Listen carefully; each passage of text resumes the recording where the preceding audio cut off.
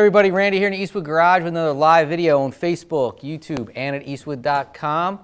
Don't forget to like us on Facebook and subscribe on YouTube, and also click the bell icon when you subscribe on YouTube so you're notified of all of our live videos. If you have any questions, Scotty C is over here answering questions again today. How's it going, Scott? Why are you looking at me like that? I don't know, just looking over at the person talking to me. So, how you doing today, Scott? Not too bad. It's a beautiful day in Pennsylvania. Do you expect to get a lot of shears question? I don't know, we'll see. Do you have a favorite shears? Not really. I mean, those are. Well, guess what? After today, you will. Have a favorite. Your favorite shears are going to be the Eastwood Electric Shears. I use them all the time. They are great. So we've got Matt here today, and he's going to demonstrate them. And I guess I'll turn it over to you. I'm going to go see what Scotty's up to. Make sure he's answering questions properly. All right, cool. I'm going to get out of here. So today we're going to talk about, we call it one of our customer favorites. So this is the Eastwood Electric Shear. The shear is, we've had it quite a while. It's very powerful, actually. We rate this up to 18 gauge steel. I've even pushed a little beyond that when I was in a pinch. But what this does, this allows you to cut sheet metal in straight and gentle curves, and it will not distort the metal. And also, you're not putting heat into it like if you were using a cutoff grinder or something like that. The way it works is it has some jaws in here, with the center section of the jaw actually moves up and down. Joe's going to get in here nice and tight on my jaws.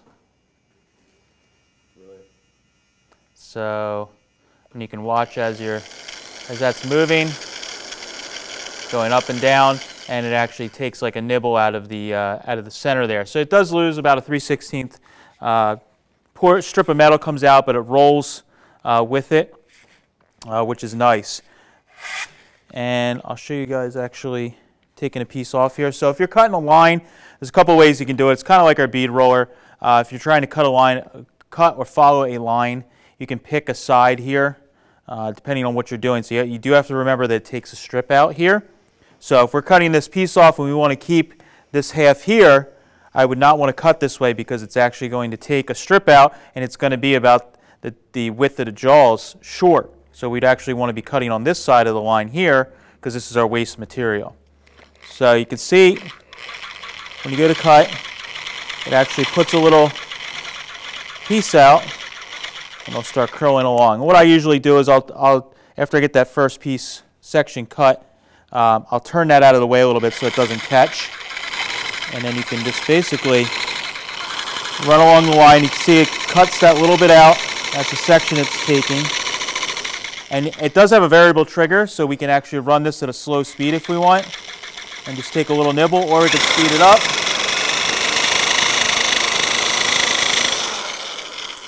And cut it off. So that's our waste material here that is cut off.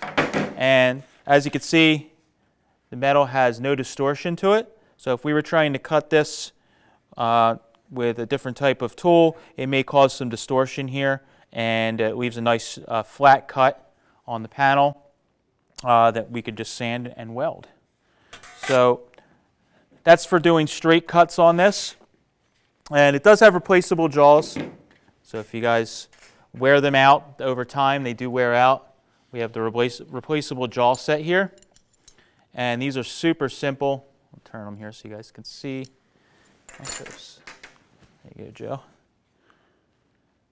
So to swap these out, it's really, really simple. You can take the tool, and all it is there's two Allen bolts right here and here. And we can take them out with the Allen wrench, pop them out, you put the bolts back through, and you're ready to go. The other cool thing about this tool, which I use a lot, is if you need to actually cut rusty sheet metal, or if you're doing a patch panel or something, you need to cut a big piece of metal off of a panel, and again, you don't want to use a plasma cutter, or you don't want to use a cutoff grinder. The head of this actually rotates, so we can loosen with the Allen bolt here, or the Allen wrench rather. We can loosen this, and now we can rotate the head of the jaws so that we can cut to make it more comfortable. So turn it like this, and all you do is fit this back in and just snug it up just so it doesn't rotate on you. and we can make another cut just like that. So depending on what position you're in, you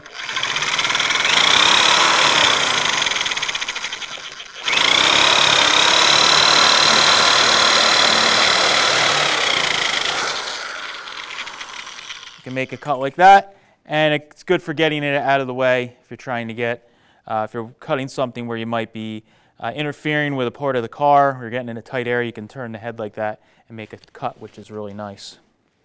Any questions we got along the way? Yeah, one of the ones we have right now, if you could go over, I know you had it in the beginning, but if you're just tuning in, they asked, how do you control, so you don't waste any material, you don't cut into the area that you're looking to actually use? Yeah, so basically when you draw a line, you want to pick a side of the jaws that you're cutting on. So I'll just make another line just to show you guys. So for anybody that might have missed it, if we want to keep, if this is the section right here that we want to keep, but we want to, that's our waste material there, and we're going to say that this piece here is a patch panel where it needs to be exactly that size. What you do is you want to take your tool here, and if we were on the inside here, it's taking away the width of the jaws basically, or just a little less than the width of the jaws, the opening here. So if we have it on this side of the line here, this is our area we want to keep. So we're going to actually be, our cut's going to be right about there, which we do not want. We're going to be losing the width of the jaws there when we cut. So what you want to do is actually go to the other side of the Sharpie line and put the other side of the jaw on. So now when we're cutting, all we're doing is reducing the amount of waste material that's being cut off, which isn't a big deal, obviously. So you can follow this line and cut right on there instead of going over on the other side and cutting it off. So it's just a matter of planning when you're cutting on this, or just taking that extra second to kind of think right before you cut, so you don't waste a piece of sheet metal, because it does get expensive. Good question though. So curves on this tool, it does cut gentle curves, but you cannot cut like a 90-degree cut or something like that. If you want to cut a little tighter of a radius, we have our Throatless style metal shears, electric shears that we've come out with recently, which are pretty handy. These are a little bit different shape, but this allows you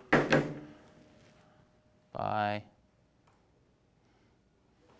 turn them a little bit so you guys can see. So with this design, it's like our Throatless shear, our benchtop Throatless shear with a handle. This allows you to cut a little tighter corners because it's not taking that material out of the center there. So that's a little different, but it does not have the rotating head, so it doesn't, you can't get into as tight of areas, or it may not work as well for doing on-vehicle cutting. But if you need to cut tighter corners, you can with that one right there. We recently came out with that one. This one has been out for quite a while, and a lot of guys have this in their shop already. So I'll do a little cut. So when you're cutting this, try and cut a curve.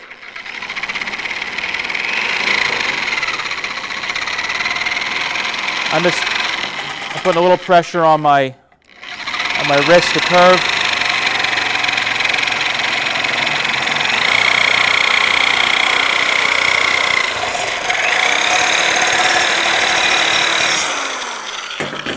So we can make a gentle curve in a panel. And again, key thing is no distortion. So we're not getting any wave in this metal here. We're not going to have to hammer and dolly that flat to try and get it to match up to another piece, which, if you're doing a patch panel, you definitely do not want. So it can cut curves, but anything beyond that kind of radius you're going to have to make a couple of cuts. A little tip you can do is you can take this, if you need to make a tighter cut, and this is the only tool that you have to make it, what you can do is take multiple cuts. So if we needed to make something that was sharp like this here, we could make the cut until the tool couldn't go anymore. And then what I would do is come off like that, and then I would come back and make the cut, and then make the cut again. So you can do it. It's just a couple extra cuts if you do want to use this tool. That's a way that you can get it done. Any other questions that we have today about the? The only other one is what gauge can this cut through? Sure. Remember each one? Yeah, as mentioned, we do rate this up to 18 gauge steel, this particular tool.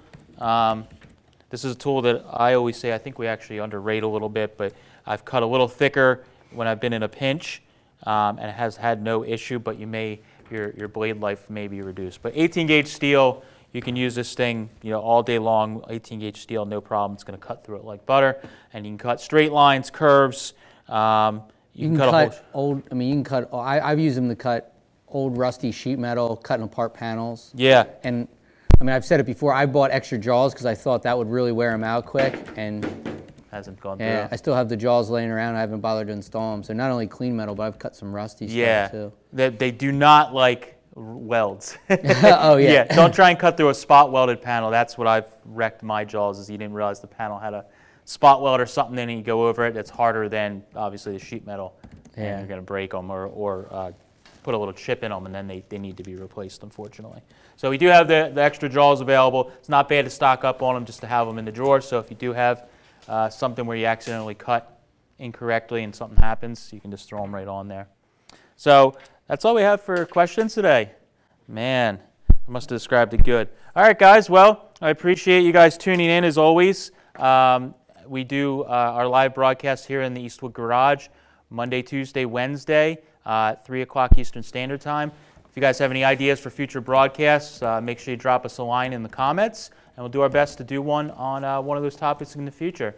All right, thanks, guys. Appreciate it. I'll catch you later.